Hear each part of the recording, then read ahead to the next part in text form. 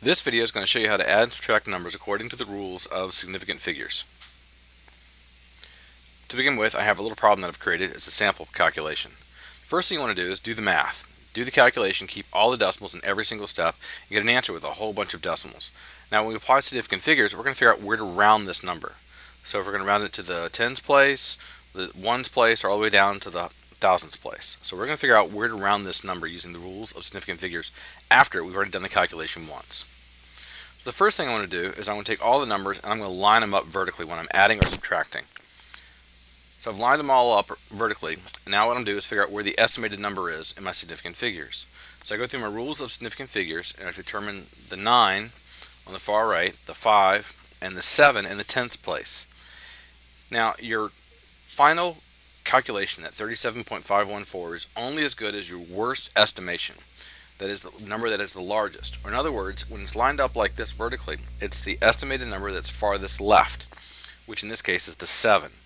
Since the 7 is the farthest left, I'm going to round my answer of 37.514 to the same place as that number that's farthest to the left. In this case, the tens place.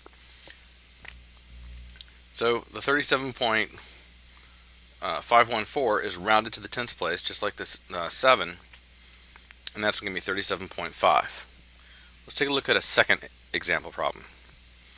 So in this example problem, I'll do the same thing I did before and do the math, and just for the ease of calculation, I'm going to line everything up vertically. So I'm going to rewrite everything so it's all lined up, and I've got my answer of 18.500, but I've got to figure out again where to round this. So I'll look at my numbers and figure out where my sig figs are and my estimated numbers.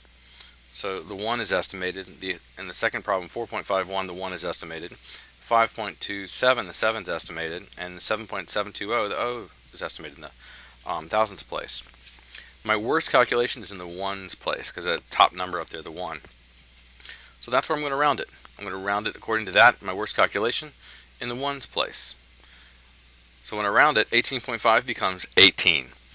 Kind of odd, but remember we've got those rules for rounding on significant figures. Let me do a quick review. If the number was 17.5, that would round up to 18. If the number is 18.5, that rounds down to 18.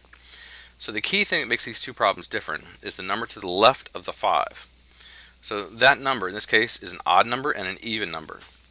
If the number to the left of the 5 is odd, you round up. Basically, you always think about rounding up. The only time you don't round up is when the number to the left is even and there's nothing to the right of the 5. It's either all zeros or there's nothing written there. So for example, if the number was 18.500, that would also round down to 18. But if the number was, say, 18.51 or 18.5001, that would round up. If there's anything after that 5 to the right of that 5, it's going to round up to 19.